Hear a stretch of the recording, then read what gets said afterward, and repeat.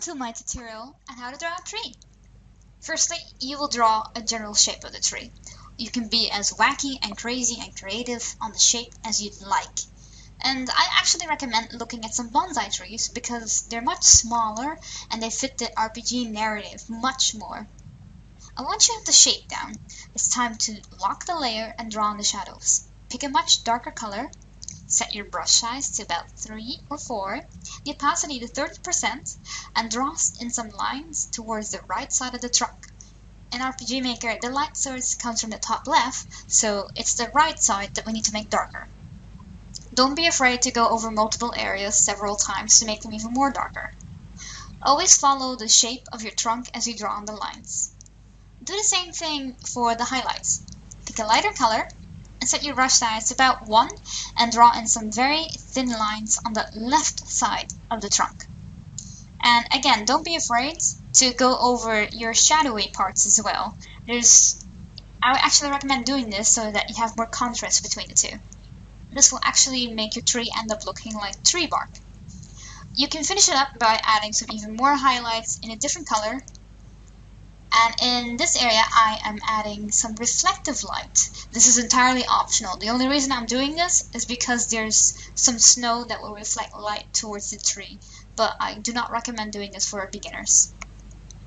I added some even more highlights on a different layer and set it to overlay. But eventually I decided it wasn't that great. So once you have the tree down, it's time to actually draw the leaves. So first, draw in the general shape of the leaves. I added some blotches of color, and with one of the standard brushes of Photoshop, I added some fuzziness towards the edges, and I also started to erase some parts. I recommend not adding a lot of leaves to your tree, especially around the tree trunk in the middle, because you'd like to be able to see your trunk a bit. I mean, it's a waste that you spend so much time drawing the tree trunk and you actually don't end up seeing it. So I recommend leaving some parts open so you can actually see it. You don't need to fill out the entire thing, that will come in later. So once you have the top part of the leaves done and you're satisfied with the shape, it's time to shade it. I am using a custom brush made by Noiseless, found on DeviantArt. It's his cloud brush.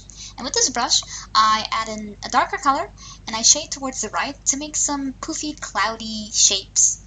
I draw in multiple times to add in even more darker parts, and I do the same thing with a lighter color. Obviously, I draw on the top left side of the leaves, and I go over multiple times to add in even more texture, because this is how you can get that leafy looking effect. Using a smaller brush, size 1, I add in some leafy shapes towards the top left side for some highlights, and eventually I end up doing this everywhere, so that you can see the leaves more and have more contrast between the shadows and the highlights. Eventually I decided that the look was too much, so I deleted some parts and I lowered down the opacity of that layer so that the highlights weren't as pronounced as they are right now.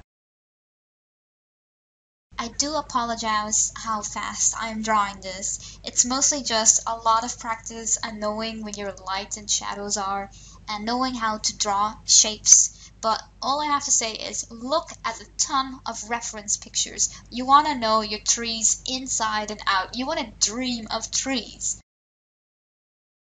I decided I wanted more contrast in the leaves, so with an even darker brush, which I set to multiply, I added some splotches of darker color, which due to the multiply blending mode of the brush itself, it makes a lot more contrast between the highlights and the shadows.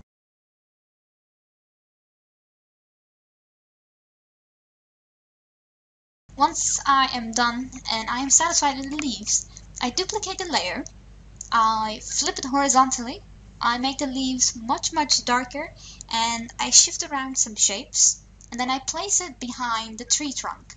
These are the leaves that go behind the tree, so that it actually looks fuller and has more leaves. Obviously, you still need to leave some spots open.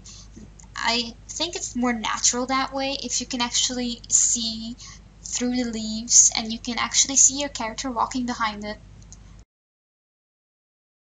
It's time for the finishing touch, and that means you have to add a shadow to your tree. I duplicate the leaves layer again. I make it pitch black by turning the brightness all the way down. I shrink it, skew it, and place it below the tree trunk and set the opacity of the layer to 43%. And that concludes this tutorial, so thanks for watching, guys!